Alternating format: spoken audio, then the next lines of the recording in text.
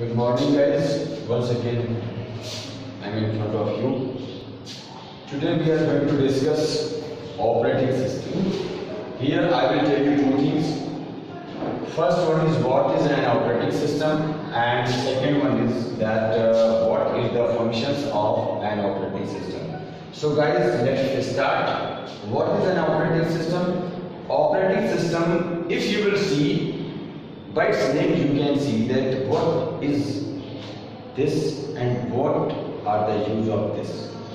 So you can see a system by which all the computers are managed. The system by which we operate all the computers completely, that is operating system. Okay, I have to tell you something about it. What is an operating system? Operating system is that software. Without that software, without an operating system, you cannot do anything with the computer. You cannot use the computer, you cannot operate the computer, and you cannot work with any system or application software. First, I have to tell you very initial and very important thing. When we assembled any computer, when we or anybody, suppose it may be any assembler of computer, that may be any engineering or manufacturer of the computer. Whenever a man or a student like us, like me and you, when we assemble a computer, first one, the word is asked that we have to install the operating system. Because of one thing, if we will not install the operating system, we cannot run the computer properly, and we cannot install any application softwares. Okay, so it is very important. We can see as a man and a man's body. Suppose it's me, and whatever I am talking to you, whatever I am seeing, whatever I am doing, everything is till then my soul is in my body. If my soul will pass out, then it means that I will die. In the same way, you can say that for a computer system, an operating system is its soul. As a man cannot live without his soul, his or her soul, in the same way the computer can't work, computer can't do anything without his soul, which means without operating system. Now I will explain and I will make it clear what are the functions of operating system. The function of operating system is very important and very necessary. As I told you recently that without operating system we cannot run the computer, we cannot work the computer, we cannot operate the computer. When we start the computer, now I am going to the point that exactly what are the function of operating system.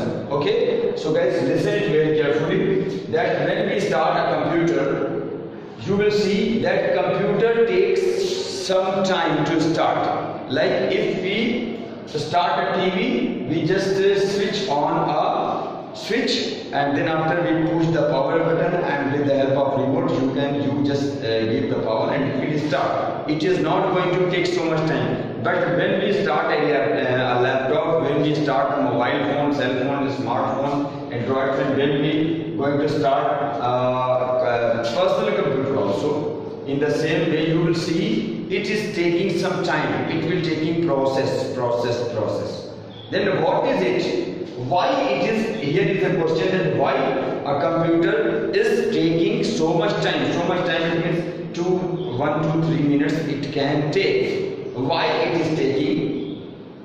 Okay, and what is happening during this time? Why computer can't start just like a television? There should be there must be some reason. So that is the reason I am going to explain what are the reason why computers are taking so much time to start. Why your cell phone, why your laptop, why your personal computer, everything that is related to the Android that we call smart, like smart TV, smartphones. Why it is taking so much time? Exactly when we start the computer, when we start the mobile phone, when we start the laptops, it is taking the time. How we just how we give the power supply with the help of switches and sockets. First, it will start operating system. The first function, the first work of operating system is here. Okay, the operating system will check during all this process of starting. It is called booting process. So always keep it in your mind. The time that the process that take the computer when we give it to the electricity, it takes 2-3 minutes, 1 to 3 minutes. The process that happens during this time, in the duration of this time, it is called booting process. Okay, so booting process is happen with the help of operating system. What happens in booting process when we start the computer? Operating system first check all the input, output and CPU related devices that is connected to the computer. Okay, first thing. Second thing is, first computer will check all the input, output and CPU devices. If it will see, it will get that all the devices are working properly, all the devices are getting together and get in touch. There is not any problem. There is not any problem in connectivity. There is not any problem in file installation. There is not any problem in any system or application software. Finally, if there is not any problem, operating system is unable to get any problem, get any error, then it will give us the final result in the face of desktop. Okay, we will see the desktop. Finally, when we got the desktop on our computer, on our mobile phone, on our laptop, it means that everything is going well.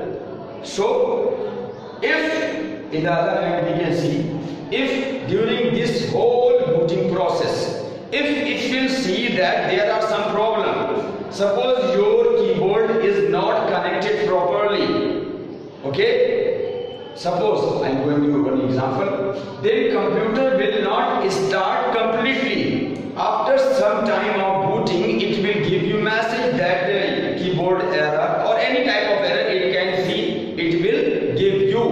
Okay, so if you can see the keyboard error, it means you are going to connect the keyboard properly. Then after you will restart the computer, and after some moments, after some time, computer will start properly. What is it? All these types of booting process are completed due to operating system.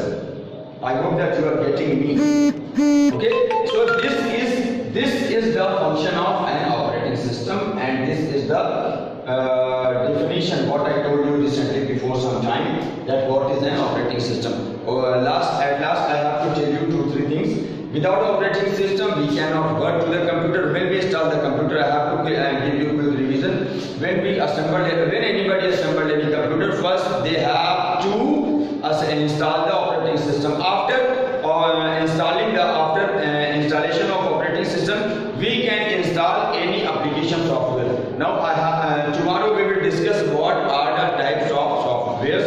Okay, today before some time I told you what are the function and what are the parts of input and output devices. In previous videos you can see. So guys, tomorrow we will discuss what is an